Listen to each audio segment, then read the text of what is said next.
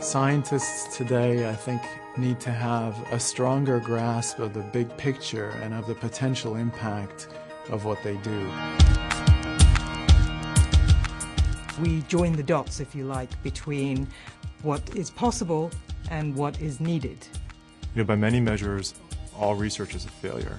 So you have to have a lot of courage and you have to have the right environment where you can actually take those risks and get up and say, this will work, and then you try to make it work, and it might not. The most fundamental way that we approach the technology problem is to understand the motivation of the people involved in the activity. Park's very, very interested in developing technologies that are user-centered. So that's putting the user at the center of the design process. You know what's possible, you know what's actually needed as well, and combine the two perspectives into producing something that's useful.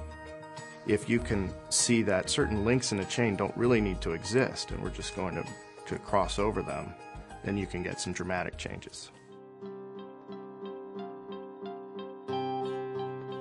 We actually survive best by bringing many people together.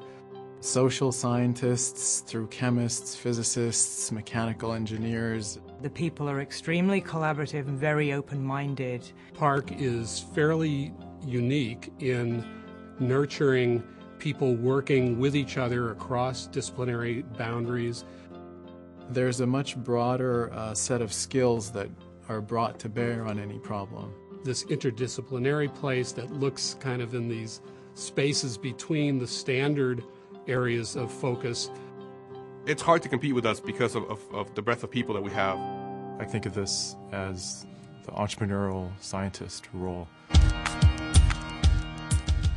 You're encouraged to take risks. We really value radical kinds of approaches, radical thinking. Create something difficult to replicate so that we can have an edge in the business market. The point is, it's not just a sit back and think tank job. It's hard work every day. And we produce something that has immediate value that can be turned into product or a line of products. I personally love building things. I like to see the blinking lights or packets flying across the network and seeing an application actually run. Because it's a place that combines the best of innovative practices in business, technology, science, customers and technology differentiation, business. Park is a great place because it has all of those things. You have to be more competitive, and that means you have to do a much better job of solving people's problems. So you have to identify the problems and you have to solve them better than anybody else. Because it's hard to be among the best in a broad variety of disciplines and domains, but that's what we always strive for. Never second best, always tops. It's part of a wonderful history that has enabled many people throughout the world to have a better life.